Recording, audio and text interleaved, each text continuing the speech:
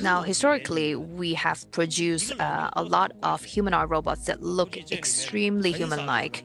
Now, do you know how many joints we have as a human? We actually have looked it up.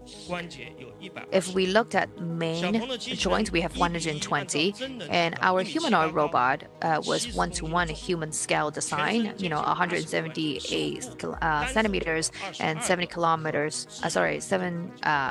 kgs weight, and we have 62 active degrees of freedom, full body mobility.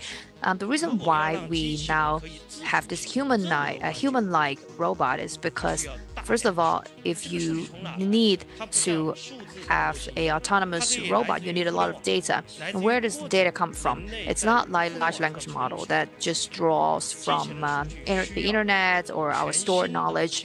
Robots need completely new sets of data because you have to learn from humans, actions, and you have to learn from scratch and collect a lot of data.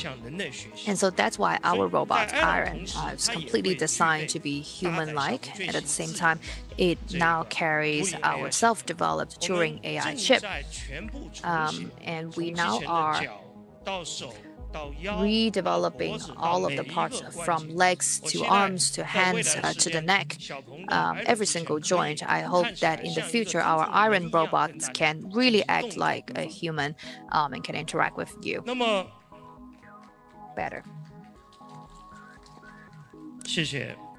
Thank you.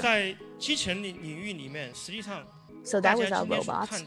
And in the world of robotics, what we see right now is that a lot of our competitors are focusing on the lower body, but the most challenging part from the hardware's perspective is the hands.